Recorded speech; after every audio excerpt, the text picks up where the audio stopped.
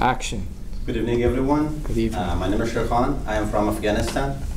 So this is almost a year that I am in the United States. Yeah.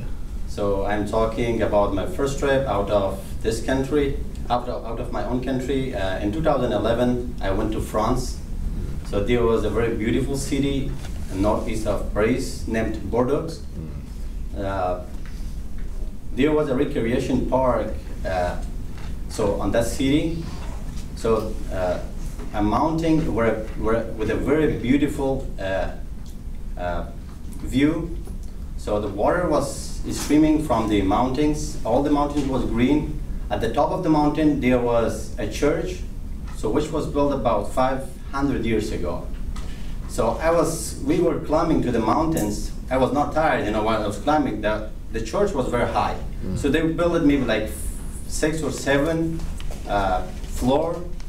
So the steps that we were going up, it was kind of hard to get up over there. So when I went there was a very old woman. So she was very friendly. So she showed us all the churches and everywhere. They took us around. So at the end, while I was getting out of the church, I was asking her, how old are you?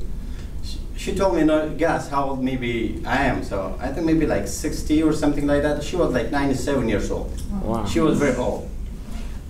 So at the bottom of this mountain, there was a cave.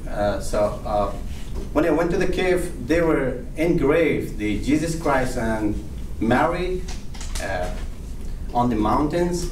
So it was really beautiful, and I was excited, while I was seeing, those things.